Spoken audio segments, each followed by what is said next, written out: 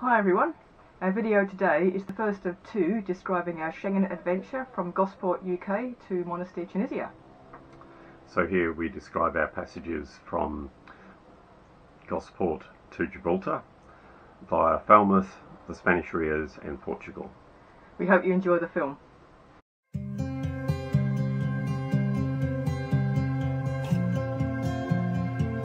We had been in Gosport Premier Marina for a year and 3 COVID lockdowns. It was great to escape. We're out of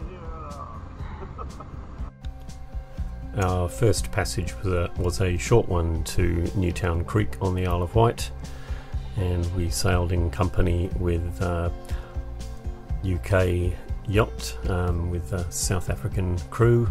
That was Seawalk. Winds were light and it was a perfect shakedown. When we arrived in Newtown Creek, we discovered Australian yacht Blue Heeler, which had also been in the Gosport area over the winter. We first met them in 2012, so it was fun to come upon them in this anchorage. We stayed overnight, and the next day we headed off, actually in company with Blue Heeler, to the west. Our next passage was from Newtown Creek on the Isle of Wight to Falmouth and up the Truro River. Here we're passing Hurst Castle and the Needles. Mostly the winds were light. Towards the end they came in fairly strong from the northwest, but overall it's a good passage. Here we are approaching the entrance to Falmouth Harbour, and now motoring up the river. And this shows where we got to.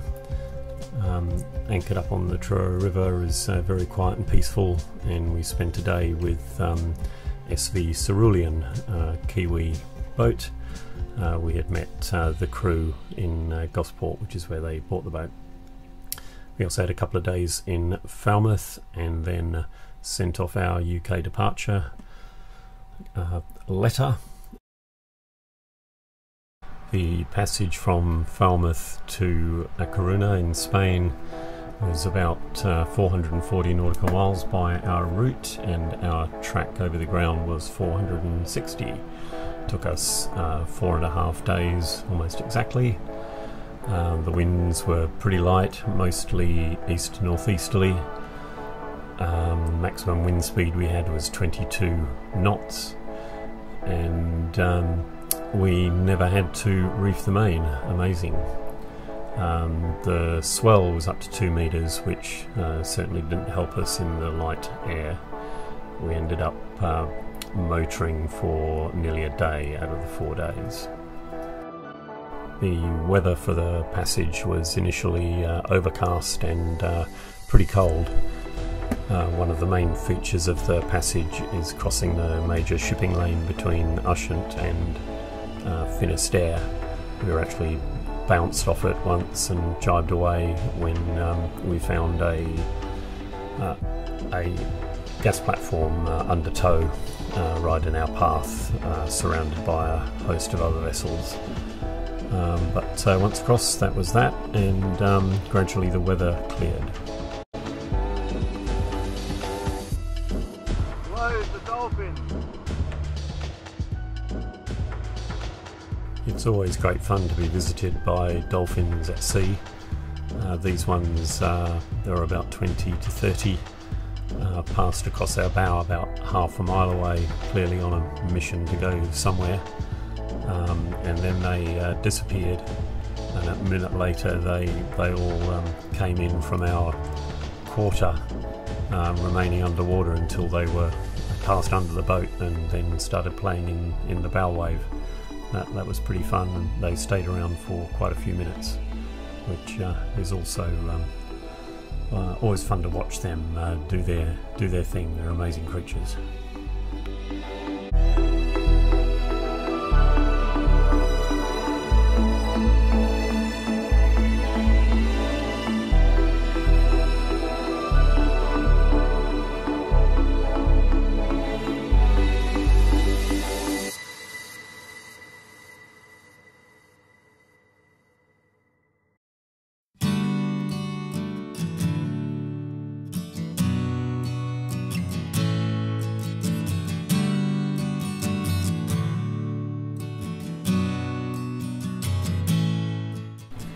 So we're just arriving in our Coruna, going into the marina there.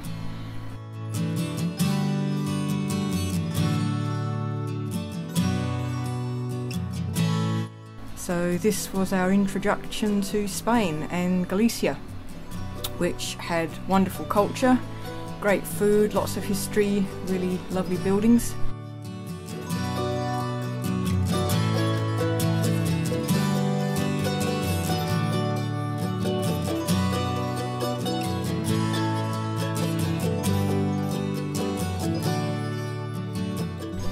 We also spent a very enjoyable evening with the OCC port officer Anton at the Rio Club Nautico.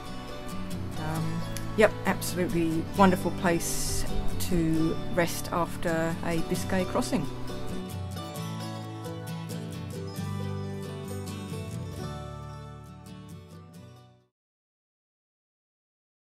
The 50-mile passage from A Coruña to Rio de Camarinos was pretty nice. Started off with light winds, and a thunderstorm passed behind us, giving us winds up to 30 knots.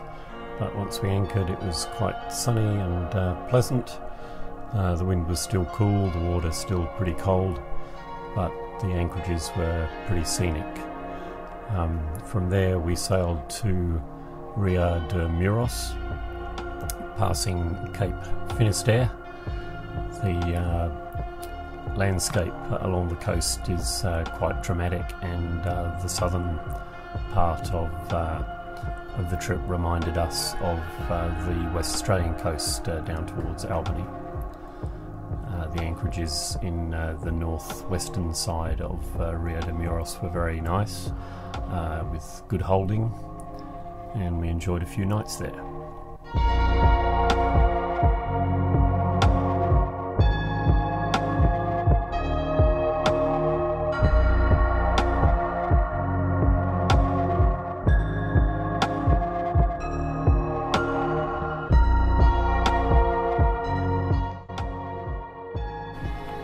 Portugal Marina must have been one of the friendliest marinas we've encountered. From Manolo, the giant welcoming dolphin that comes out to greet boats, to the super friendly, helpful marine staff, and the OCC port officer Carmela. What a stunning location. After a few days at Portugal, we then slowly made our way through the Galician Rias, enjoying the lovely scenery along with the many brightly coloured fishing boats, whilst all the time looking out for fishing pots.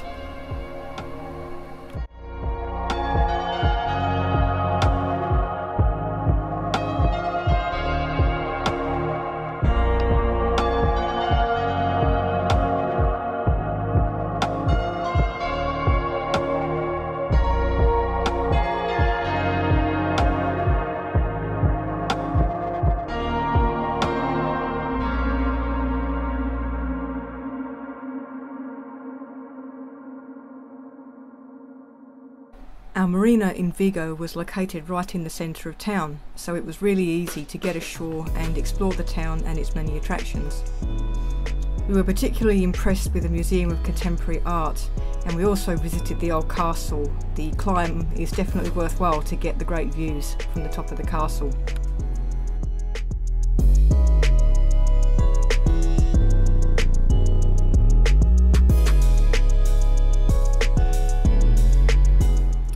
We also spent some time in the old town, enjoying some fantastic tapas on the way. The Galicians really love their sculpture, and we've noticed in many places that they have several parks full of all sorts of interesting creations. Vigo was no exception.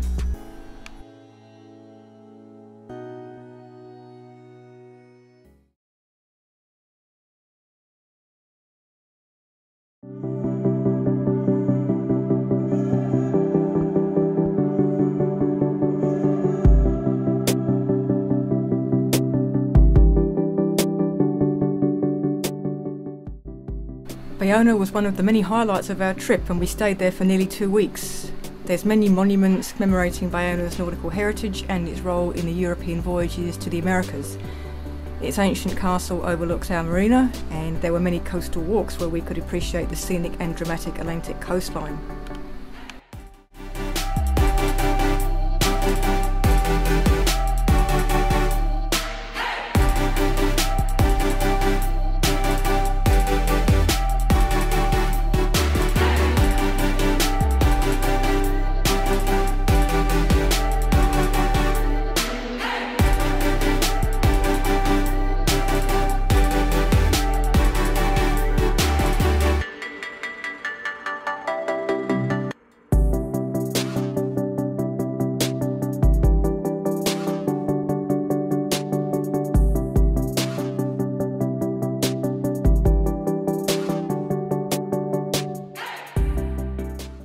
The old town also boasts many wonderful bodegas where we enjoyed some wonderful tapas, the local beer Estrella, and some local wines such as Albarino, Godello and Lencia. This was going to be our last stop in Spain for a while. We were going to be going through Portugal next, and our next stop would be Porto. The passage from Bayona to Lexos, just north of Porto, was pretty good. We were finally in the northerlies or nortadas, and they start off very light each morning and come in kind of like a sea breeze, and we had a very good sail down there. This is entering Lexos Harbour, which is a big commercial port but gives very good shelter to yachts, and we anchored just off the marina, and the next day moved into the marina for 1 or 2 nights.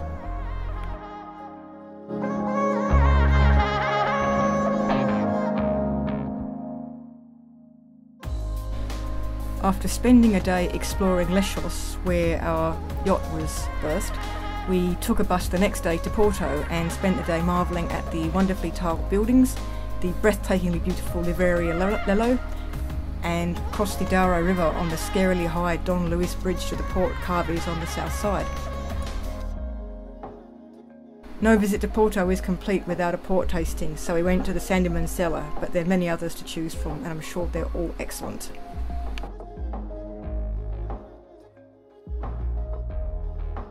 The 170 nautical mile passage from Lexos to Cascais was pretty good. Took us about 32 hours. The Nortada got up to about 30 knots overnight. We went well offshore to avoid the fishing pots. On arrival we went into the marina and met up with Ian on the Australian yacht Thistledew, who is now in the Caribbean.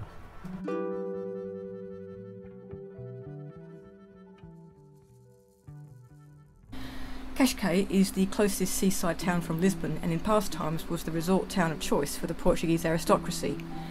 The town has good rail links with Lisbon, so we spent a day exploring Portugal's capital city, including the 11th century cathedral.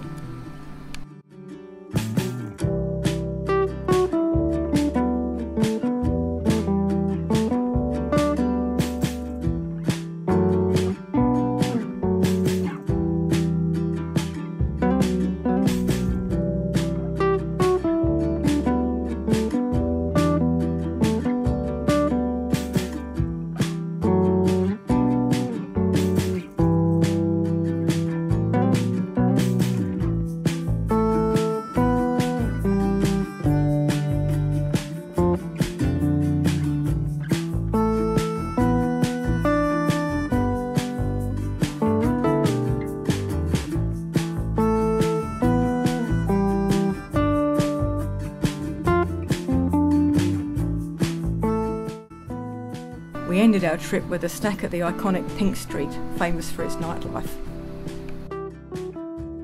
The 140 nautical mile passage from Cascais to Portimao on the Algarve coast was pretty nice.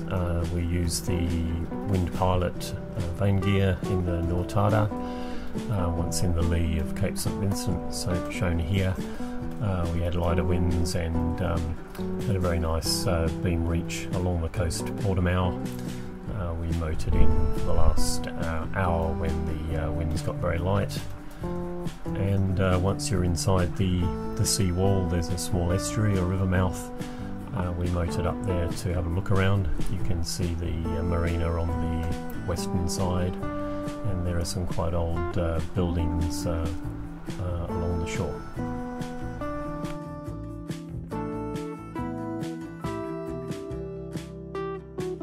Ferragudo was the closest village to our anchorage, and it's a lovely little place with narrow lanes, nice buildings and lots of great bars and cafes.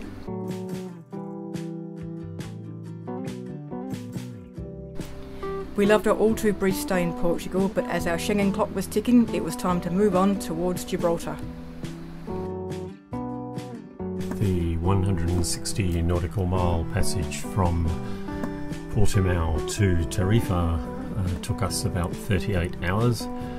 We had expected to go through to Gibraltar, but were caught out, as the track showed, by an easterly in the Straits of Gibraltar, which we think was caused by the thunderstorms in the area more than the gradient wind. It certainly didn't show up on the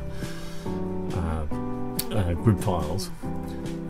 Tarifa was an excellent anchorage. We got there at last light, stayed overnight, and the next day there was very, very little wind, and we motored to Gibraltar.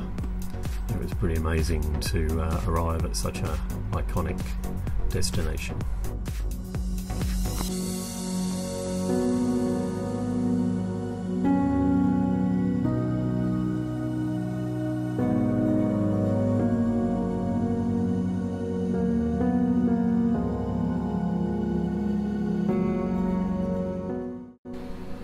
Of all the places we've taken Zed again, I'd have to say that the view from our berth in La Linea would have to be there up with the best, along with Table Mountain in Cape Town and Tower Bridge in London. La Linea is a very pleasant town right next to Gibraltar, has a fantastic fresh fruit market and very pretty streetscapes.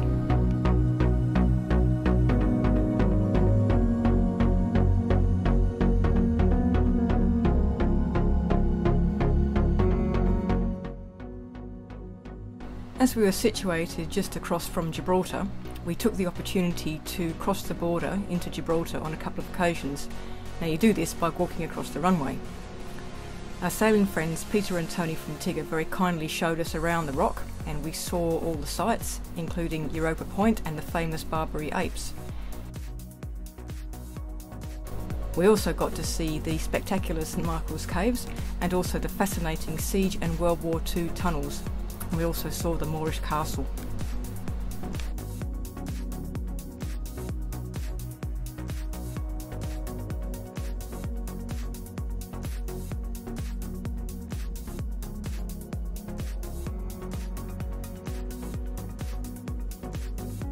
Our set of passages from Gosport to Gibraltar added up to 1,300 nautical miles. We were at sea for 288 hours and had the engine on for 27% of that time. We hope you enjoy the video. Our next video describes our journey from Gibraltar to Monastir, Tunisia. We visit southern Spain, the Balearics and Sardinia. Thanks for watching, and we'll see you next time. See ya.